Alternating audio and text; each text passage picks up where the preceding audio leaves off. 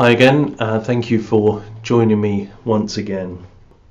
Proverbs chapter 18 and verse 14 says this. I wonder if you agree with it. The human spirit can endure in times of illness, but a crushed spirit, who can bear? The human spirit is an incredible gift, this strength that so many people have to be able to withstand whatever is happening to them. However physically unwell or under attack they may feel, their spirit is still strong and able to withstand all that's going on. I'm sure we all know people who we admire for their strength of spirit, and even when everything seems stacked against them, somehow they're just able to hold on to the most incredible and vibrant and active spirit. But equally, it may be that we've met people who actually have nothing physically wrong with them, but are so downcast, are so gloomy, are so depressed that actually they come across as crushed. A crushed spirit, who can bear? What I think we're called to do ourselves, but also to encourage one another to do, is to keep up our spirits. To look to God, to be able to identify in Him the one who lifts our spirits and enables us to withstand the rubbish that sometimes life is dealing against us. In 1 Thessalonians chapter 5 and verse 23, we read this final blessing.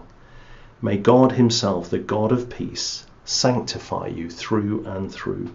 May your whole spirit, soul and body be kept blameless at the coming of our Lord Jesus Christ. That prayer that our whole being, spirit, soul and body, be upheld, be freed from pain and difficulty, so that we may know and rejoice in the approach of the coming again of our Lord Jesus Christ.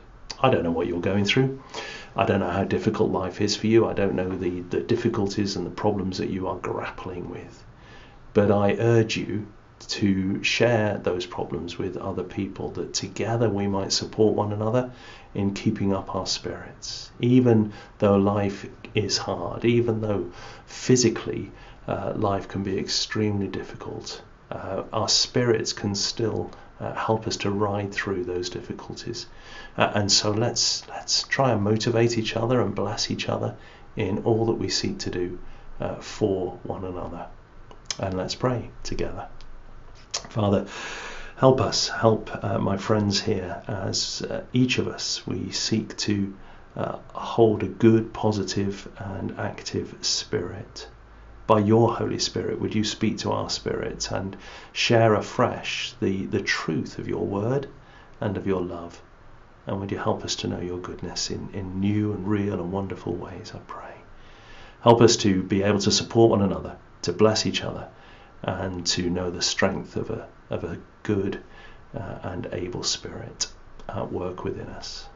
In Jesus' name, amen.